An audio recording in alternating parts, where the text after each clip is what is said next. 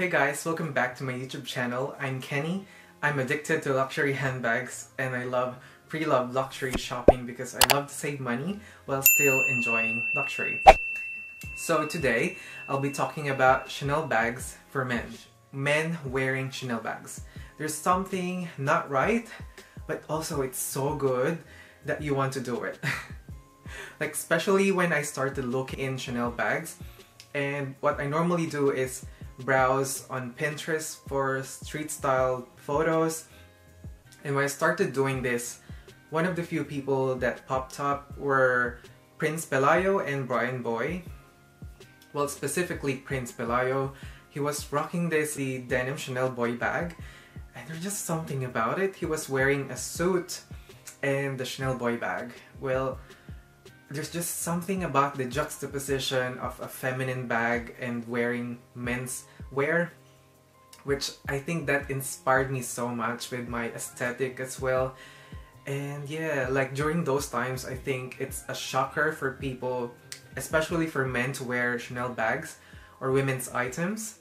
I'm so glad right now that gender fluidity is much more accepted, and you know, we don't get as much hate as we did before. And I'm so glad, like honestly, like to be stuck in one style is quite so monotonous. And I'm so glad that we're on this age of acceptance. Well, it's still under the way. But yeah, like I've been interested in Chanel bags, and these kind of bags are quite expensive as well, and so I wanted it to work seamlessly in my wardrobe. And of course within my budget as well. And so when I try to buy Chanel bags, I look into the pre-love market most of the time. I like to share my experiences, and yeah, I hope this would be helpful for you, especially for guys who are starting their Chanel collection and does not know where to start. And I hope this video is for you. Yeah, let's address the elephant in the room. And it's my first ever Chanel bag. Like, I can still remember the day that I got it. It's so magical. Well, I actually love the Chanel La Boy bag because this is the first, this is the first edgier, can go into the realm of menswear as well, because, you know, you get the Chanel classic quilts, but with these design around it, it breaks up the very elegant and classy Chanel look. Plus, it's not the CC turn lock that you see on classic flaps.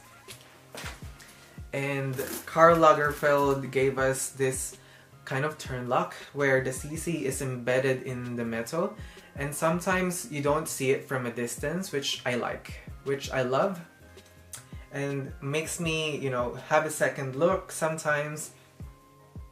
It's kind of mysterious that way when you don't instantly recognize a bag sometimes. And to break that up as well, they put this a little bit larger chains with the leather strap, and I love that juxtaposition. Honestly, I just love navy, seriously. And yeah, I just love that, the perfect balance of the feminine with a masculine take on the bag. And you know it's called the boy bag. So, you know, that kind of resonated with me so well that I really wanted it. This was my holy grail bag for the longest time, and it took me a while to save up for it. And yeah, I just love it. Yeah, and also I just want to mention, this bag signifies the edgier bags, and specifically with leather finishes like the suede, which is quite matte. It's not shiny, it doesn't, you know, grab too much attention on the streets. And these kind of leather, you know, they might be a little bit high maintenance, but I just love the casual vibe that it gives off. Yeah, and that's why I think this bag works so well in my wardrobe. Yeah. Let's also mention other leather manipulations. in this case, this is quite a mirror image of the Chanel Classic flap, but this bag worked so well with me because, you know, it's kind of getting inspiration with the sportswear, with the perforations on it. And this is called the Chanel French Riviera that was released in 2003. And I think they released this, you know, to give people like an alternative to the classic flaps, which was a little bit more expensive, and compared to this, which was slightly affordable. And yeah, I just love it. And this came with variety of sizes and leather finishes too. And this was in the small, this is in the medium, and there's like a large version as well. And this bag really worked for me because, you know, it's quite thin, it's not too bulky, and mushy at the same time.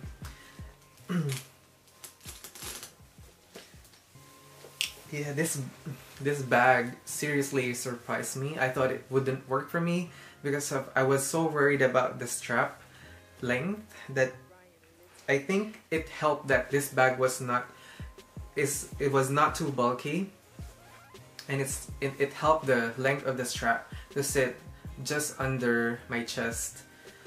And yeah, I think also that the leather perforation on it helped out to balance out the very classic look of the Chanel Classic flap.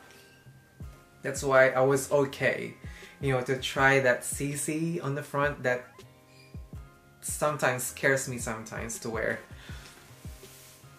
The next bag that I used to have, but it's not in my collection anymore for some reason, was the Chanel 2.55 reissue bag. And I say this because, you know, this is the most understated Chanel bag. It's classic, no question about it, but the thing is that you barely see the Chanel engraved on the turn lock. And if you have it, you know what I'm trying to say. And there's no, aside from the classic quilts, there's no other branding to it. And the bijou chain is just so pretty, and it just, to me, it's also edgy in that sense. And I love it. Yeah, that's why. And to me, this bag will stand out the test of time. It's classic because there's no like logo to it. I think I compare the classic like Chanel 2.55 to the classic Celine box because, you know, it's similar, there's no logo to it, which I think these kind of bags will see you through forever in your wardrobe. Those kind of bags are what you call investment because there's no need to replace them. And I think if your sense of taste changes, I think you might still be able to make it work in that sense. So yeah, that's the Chanel reissue. So let's talk small, tiny mini bags. With the advent of the mini bag trend, I jumped into the bandwagon, and I also got the Chanel Walk. I used to have the rectangular mini as well, but I sold that. And yeah, like to me, the Chanel Walk, I think this is the starter pack if you're trying to go into Chanel, because it's still not as expensive as a classic flap. But mind you, like this is $4,000 now, which is absolutely madness. But still not breaking like 5-figure for a handbag. But the Chanel Classic Walk worked for me because, especially the Boy Walk, this was the first one. As I mentioned on the Le Boy one, the CC is not too massive, which is a tick for me. And this is a tiny, it's thin. So I can easily tuck it, which I can easily tuck it under the jacket, which I normally do most of the time. When I'm in a crowd and I want to hide it and I don't want to show off.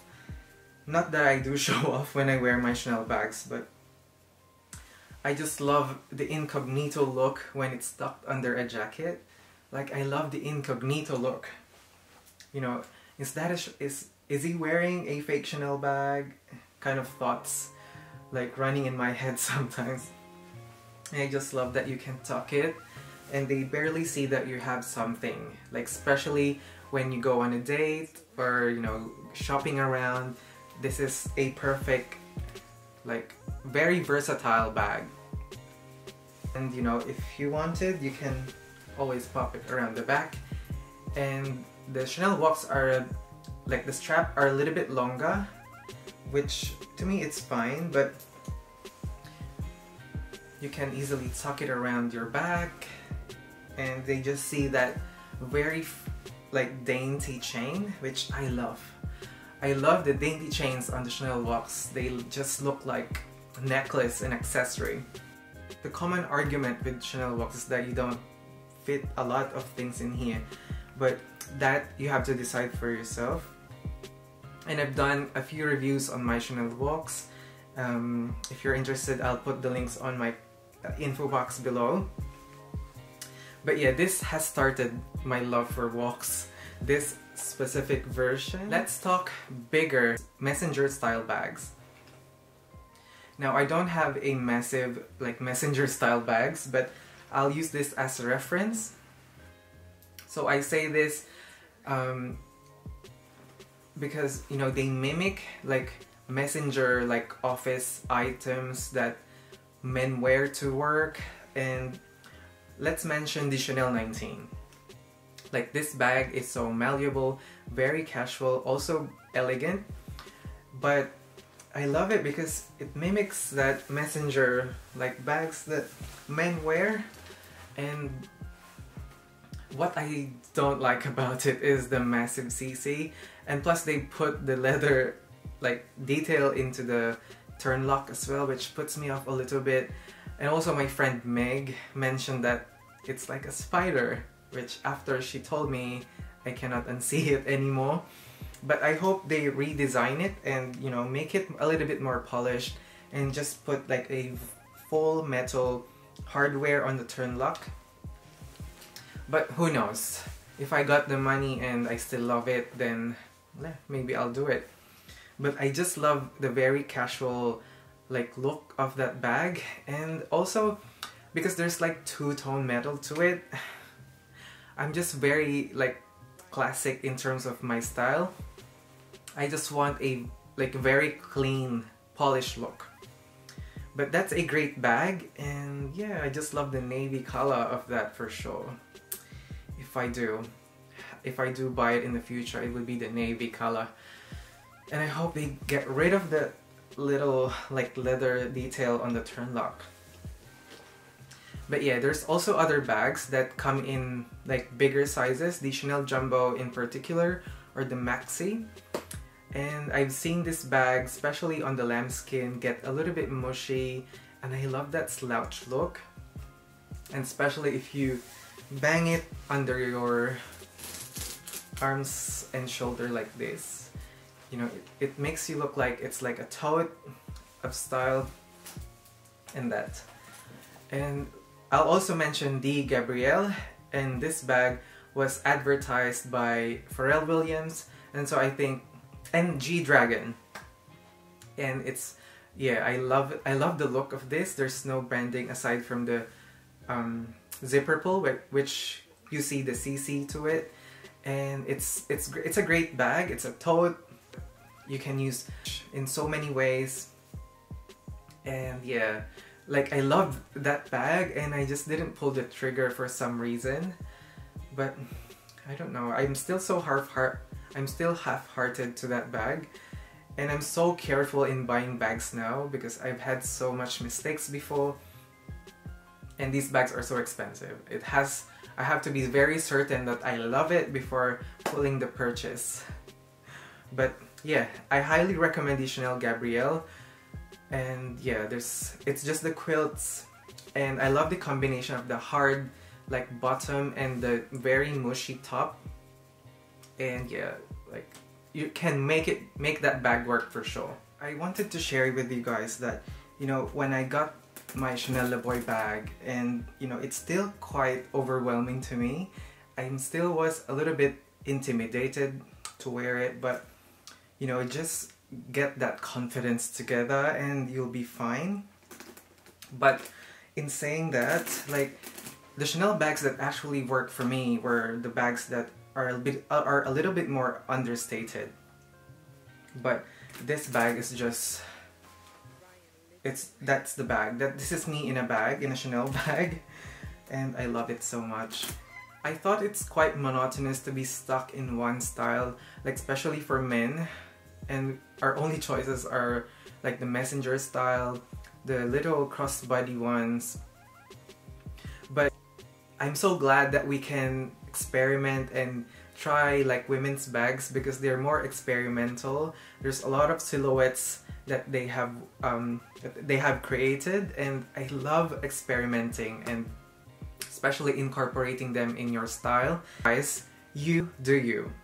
If you can rock a pink Chanel flap bag, then by all means do it. I'm not here to tell you off. I'm just here to share my experience, like especially for men who are still not comfy to wear Chanel bags. You are your own critic. Just pull yourself together. That confidence will black out everyone else who is trying to say something behind your back, and don't listen, alright? Listen to yourself, listen to your gut. And yeah, that's my video for you guys. I hope you had some takeaways on this video. And yeah, rock it. Just rock it. YOLO. Alright, I'll see you guys on my next video. Thank you guys for subscribing to my channel, and I'll catch you on my next one. Bye guys.